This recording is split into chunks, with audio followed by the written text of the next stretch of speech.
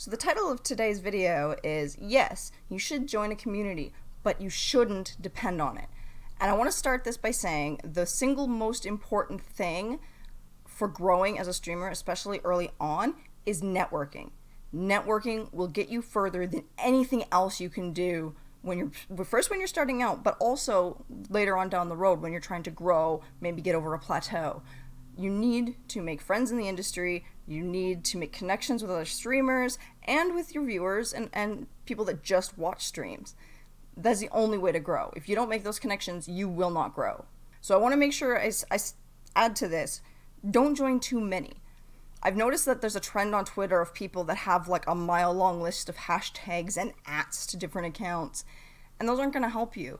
If you can't actually connect with people, if you can't make friendships and learn to, work together in various ways, you're not going to grow. You're going to struggle, and you're going to basically be begging for viewers, which doesn't look good. Nobody likes that. So make sure that you figure out what you can handle in terms of connection building and networking. I belong to two, Monstrosities and Team Synergy, and I sometimes still struggle to keep up with just those, and they're both fairly small, tight-knit communities. So if you join 10, you're not going to actually talk to anybody in them, you're not going to make a lot of friends, you're not going to make the connections, so people won't want to support you. And you won't be able to support them in the way that they need either. So really, it's not support for support at that point. At that point, it's basically follow for follow, which is useless, but that's another video. So I believe that if you become too dependent on communities, like especially specific communities, for your growth, you're going to run into some major problems. And I think these are the most important points for me. There might still be others, but these are the ones that I've seen the most. There's going to be a limit to your growth. Well, what do you mean limit to your growth? I'm meeting all these people. Well, depending on the size of community you join, there's an upper limit to the number of people that are in that community.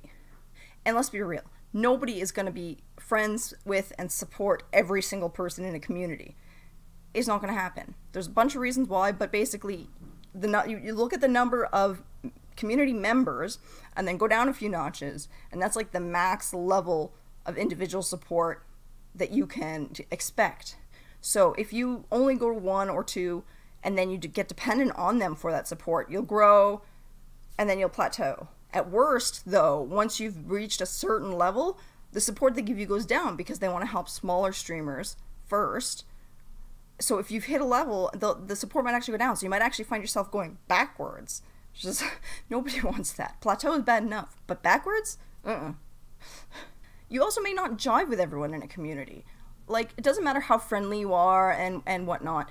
You'll never be able to be friends with everybody. Some people just, they won't like you. You won't like them. It happens. It's life. And your content just may not, it may not be something that they're really into, right? So they may not be able to come and support you in the way that you want because it's just, you're not their thing. And that's fine. You need to accept that. No one is going to love everybody, and not everyone is going to love you. So you need to accept that early, or you're going to run into some trouble. And as well, when you go into a community, especially one that already existed for a while, there's going to be pre-made friend groups. There's going to be the circles within the community of people who support each other predominantly, and then, a little bit for other members as well. This is normal. It happens. What you need to do is you need to remember that getting into that is going to be difficult. So if a bunch of people have a bunch of good friends, and each of those friends has friends, and then you come in nobody likes divvying up their time, so there won't be as much support for you from those people as you might want. And I mean, that's life. That's normal. You can't expect anything less. So if you become dependent on that community for your growth, you're gonna get stuck, because those people, splitting those groups is difficult. It's human nature, and so you're gonna run into trouble from that. So all of those combined means, like, there's only so much support in a community, no matter how strong it is, no matter how much they push support for support. And as well, if you're joining streaming communities, well, most members are going to be streamers too. There's only so much other streamers can offer support to other streamers. Most of us are trying to do it so that eventually we make some extra money, you know, a lot of us don't have a lot of money. So what we can give to other streamers, it ends up getting divvied up and divvied up and divvied up. And it's still awesome.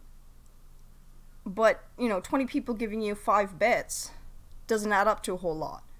So that's why I really think that it's important that you join them and that you do make these friends and these connections that you need, but that you remember you need to learn how to be a better streamer, always learning new things, always learning how to push your stream to the next level so that you can attract non-community members and non-streamers to your chat. The people that don't also stream are the ones that are going to ultimately be your biggest supporters, because they're going to pick the streamers that they like, not every streamer in a group. They're just going to pick the ones they like. So that means that you have much more potential for strong, growth-oriented support from non-streamers. So you may need to move outside of those communities to find that as well.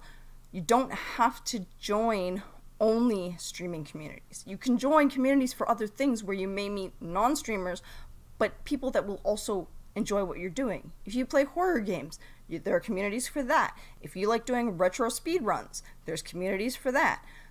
Look around. There are a multitude of communities that you can get involved in that aren't streaming related, but will still net you growth in the long term. If you let yourself become too dependent on 1 or 2 communities for your growth, you will be stifled and you will plateau. And as I said before, at worst, you'll start going backwards, which is the opposite of what you want. You need to learn to produce viable streaming content that people will want to come and watch repeatedly over a long period of time to really get that strong growth-oriented support base that you need to be successful. And the other thing too is you don't have to stick with just other people's communities. You can build your own community that is supportive around your streaming, but also, you know, possibly offering support to other streamers or to people for other things. In my community, the Spoon Drawer, I'm trying to make a community for my fans and, you know, other gamers and other streamers.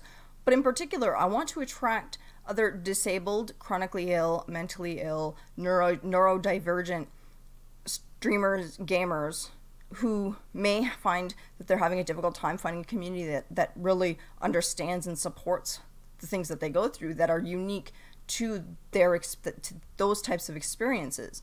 And so that has become a big part of my community building, is to find those people, offer them support, and give them a place to come where they can talk about normal stuff. I have a gaming channel and, you know, all media channel, all of that, but I also have channels specifically for people that are ill or disabled or whatnot, so that they can talk about those things with other people who understand. Finding common ground is really important. That's really the basis for making these connections that you need. If you can't relate to those people, if they can't relate to you and you can't come together on something, well, you're not going to be friends, and, you know, you're going to find it difficult to support each other. So finding people that have that connection in some way with your content will help immensely with building that community around your content that you need to be able to grow. The point I want to touch on is how to maximize your potential within these communities that you're joining, because you want to make sure that you're using the available resources effectively to grow towards your goals, but also that you can offer these communities something in return as well, because the best and easiest way to grow is the support for support model. So you want to make sure that you're making the best use of what's there. So the first thing you need to think about is, what kind of community is it? Is it a streaming-based community? That matters, because yes, you want to be in some streaming communities, but you may also want to explore non-streaming communities. As I said before, something that relates to your content in some way may also be a viable way to network and grow, even if they're not other streamers. If you're in a streaming community specifically, you also need to remember they're streamers as well. There are going to be other people in that community that stream at the same time as you. Is this going to be a problem for you? I can sometimes struggle with this because it feels like the more popular people that are streaming at the same time as me get more of the community's attention. But it's really important to step outside yourself and realize, firstly, it's not all about you. Secondly, the people that want to watch you will watch you. And 3, it's not a competition. There's not a limit to your potential. You just need to embrace the work that is required to go to the next level. The next point is the most important. You need to engage with the community. You need to get in there. You need to introduce yourself. You need to talk to people. Make sure you're following the rules, because that's important. Some communities have different rules about how to self-promote or whether you should, all of those things. You want to make sure that you're doing that correctly, because you don't want to leave a sour taste in anyone's mouth because you've neglected to follow the rules. Remember, it's their community, their rules. If you don't like it, you can find a different community that suits you better. Go in there. You want to talk. You want to make friends. Find ways that you can get into the conversations, offer your own opinions and the standard making friend stuff.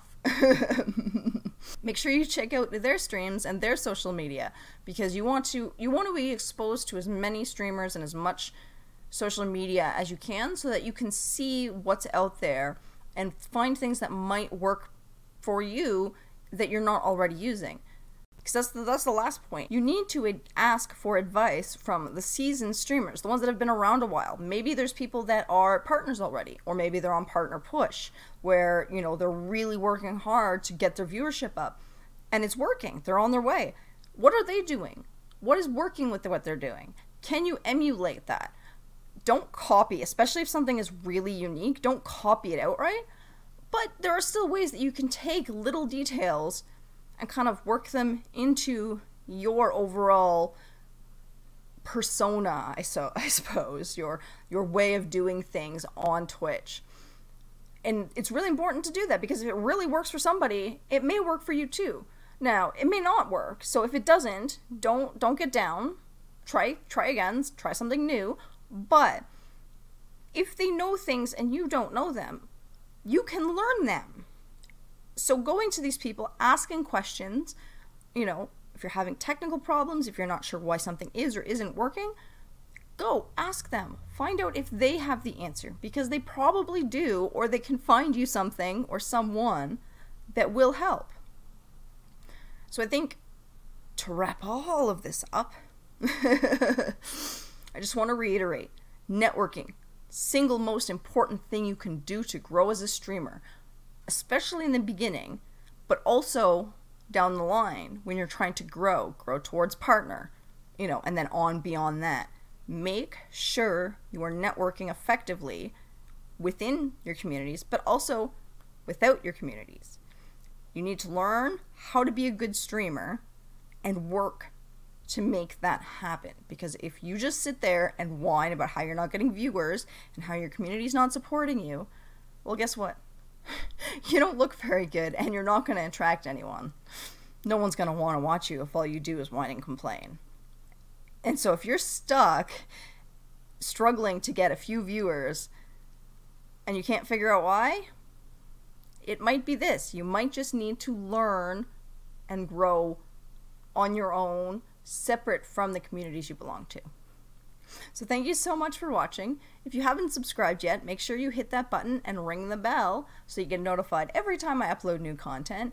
Make sure you join my Discord, The Spoon Drawer, where you can directly ask me questions about streaming, social media, or even just about me if there's something you want to know. And follow me on Twitter, because that's where I post the most frequent updates of what's going on, what games I'm going to be playing, and I regularly run polls so that you guys can help choose the games that I'm playing during my streams. So thank you so much for watching. Have a good day.